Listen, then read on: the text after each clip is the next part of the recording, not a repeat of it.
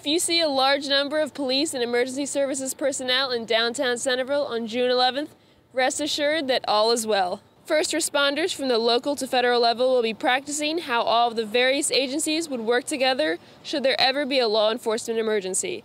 The live exercise that Saturday begins at 8:30 a.m. and will wrap up by 1 p.m. It will be held at the Goodwill Fire Department and the Liberty Building. This training exercise is being conducted by the Queen Anne's County Department of Emergency Services Fire and EMS Commission, the Sheriff's Office, and the Centreville Police Department. However, police may need to hold traffic briefly on Broadway a few times that day to allow participants to gain access to the Liberty Building. For more information, you can visit QAC.org. For QACTV, I'm Mallory Drummond, and thanks for watching.